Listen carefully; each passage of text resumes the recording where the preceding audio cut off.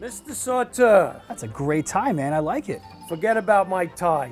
I see you've hired a new employee. This new guy is great. Wait till you see what he can do, man. Really? Because none of those windows line up properly. Oh, jeez, what a knucklehead. I'll teach him. I will teach him. You better. What's up, Brian? Hey, boss.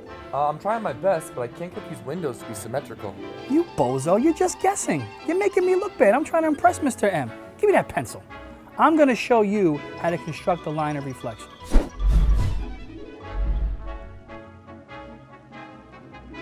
So, we have these two triangles, and we want to draw the line of reflection between them.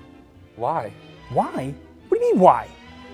Because that will show us the line to reflect all the other windows across. Oh, yeah. Watch this. It's easy to find out.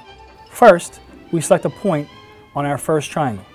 We'll call that point A. Then we find the same point in our reflected triangle. That's this one here. We'll call that point A prime. The line of reflection is going to be a line directly in the middle of them, a perpendicular bisector.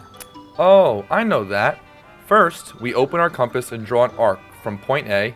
Then we take the compass With the same setting.